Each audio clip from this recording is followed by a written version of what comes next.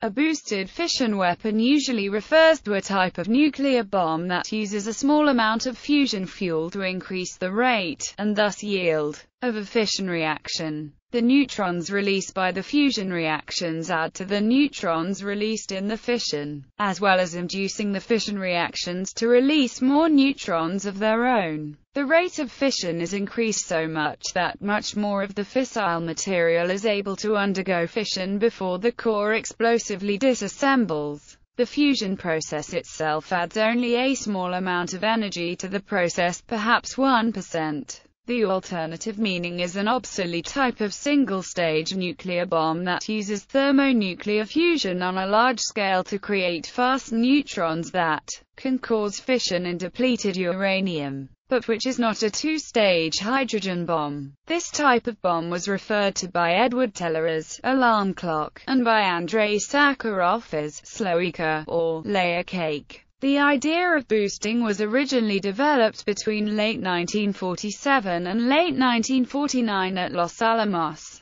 The primary benefit of boosting is further miniaturization of nuclear weapons, as it reduces the minimum inertial confinement time required for a supercritical nuclear explosion by providing a sudden influx of fast neutrons before the critical mass would blow itself apart. This would eliminate the need for an aluminum pusher and uranium tamper and the explosives needed to push them and the fissile material into a supercritical state. While the bulky Fat Man had a diameter of 5 feet and required 3 tons of high explosives for implosion, a boosted fission primary can be fitted on a small nuclear warhead to ignite the thermonuclear secondary. Gas boosting in modern nuclear weapons. In a fission bomb, the fissile fuel is assembled quickly by a uniform spherical implosion created with conventional explosives, producing a supercritical mass. In this state, many of the neutrons released by the fissioning of a nucleus will induce fission of other nuclei in the fuel mass,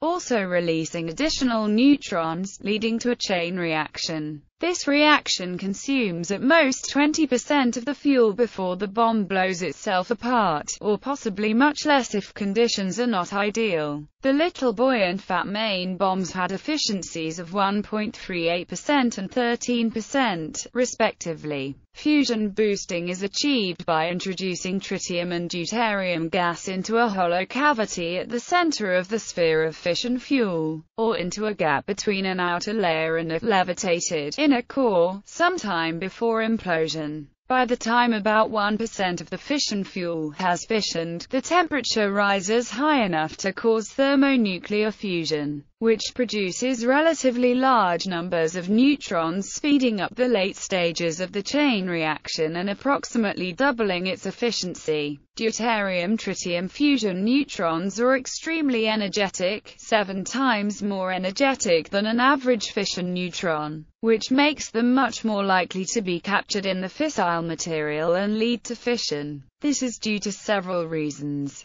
Their high velocity creates the opposite of time absorption, time magnification. When these energetic neutrons strike a fissile nucleus, a much larger number of secondary neutrons are released by the fission. The fission cross-section is larger both in absolute terms, and in proportion to the scattering and capture cross-sections. Taking these factors into account, the maximum alpha value for DT fusion neutrons in plutonium is some 8 times higher than for an average fission neutron. A sense of the potential contribution of fusion boosting can be gained by observing that the complete fusion of 1 mole of tritium and 1 mole of deuterium would produce 1 mole of neutrons, which, neglecting escape losses and scattering for the moment, could fission 1 mole of plutonium directly, producing 4.6 moles of secondary neutrons, which can in turn fission another 4.6 moles of plutonium. The fission of this 1,338 grams of plutonium in the first 2 generations would release 23 kilotons of TNT equivalent of energy. and would by itself result in a 29.7% efficiency for a bomb containing 4.5 kilograms of plutonium. The energy released by the fusion of the 5 grams of fusion fuel itself is only 1.73% of the energy released by the fission of 1,338 grams of plutonium. Larger total yields and higher efficiency are possible, since the chain reaction can continue beyond the second generation after fusion boosting. Fusion-boosted fission bombs can also be made immune to neutron radiation from nearby nuclear explosions, which can cause other designs to pre-detonate, blowing themselves apart without achieving a high yield. The combination of reduced weight in relation to yield and immunity to radiation has ensured that most modern nuclear weapons are fusion-boosted.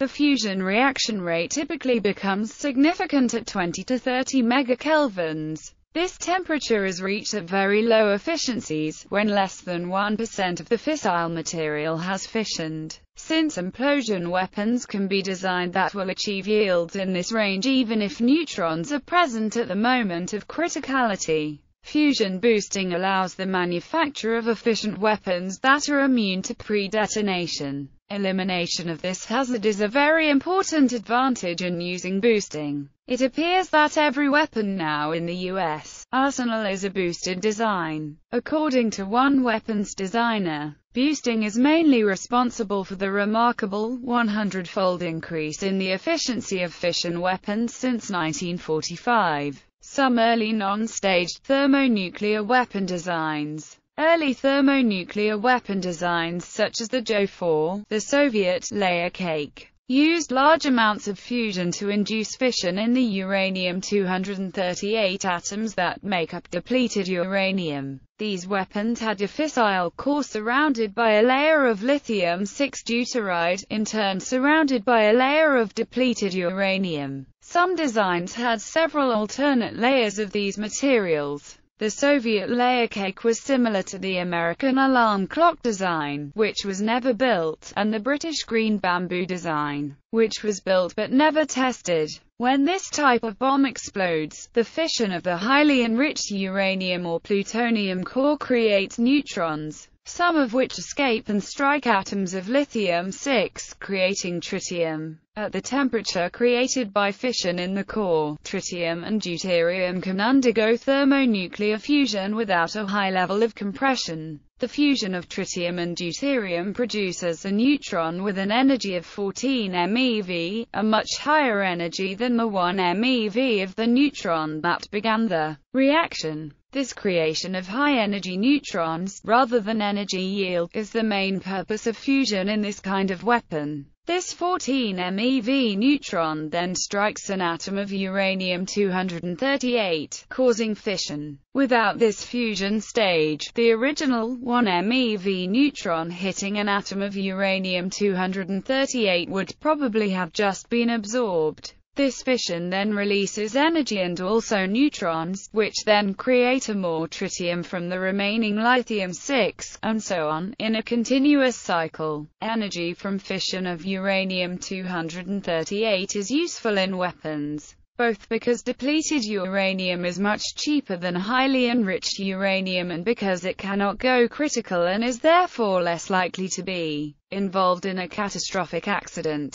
This kind of thermonuclear weapon can produce up to 20% of its yield from fusion, with the rest coming from fission, and is limited in yield to less than 1 megaton of TNT equivalent. Jo-4 yielded 400 kilotons of TNT. In comparison, a true hydrogen bomb can produce up to 97% of its yield from fusion, and its explosive yield is limited only by device size.